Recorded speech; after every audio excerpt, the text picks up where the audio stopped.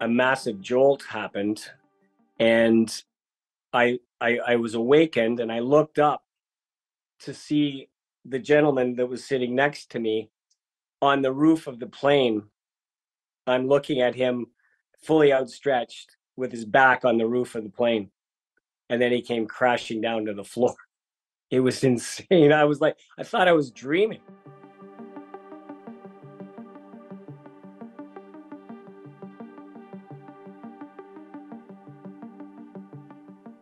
The plane basically stopped. Like it almost, the best way to describe it is it's dropped out of the air instantly. And then it started to tail down, like nose down. And then it just picked up, it just kicked into gear and just took off again.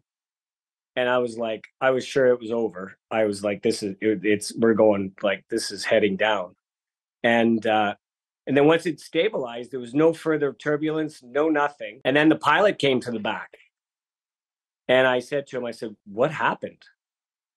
And he said, my instruments, I just lost them. He goes, I just for a few seconds, they went blank.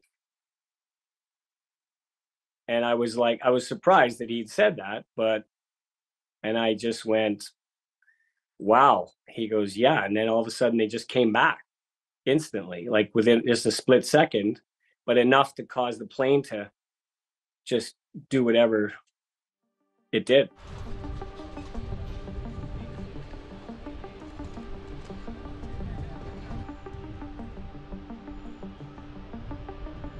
I'm not really religious, but I certainly prayed that I made it home safe.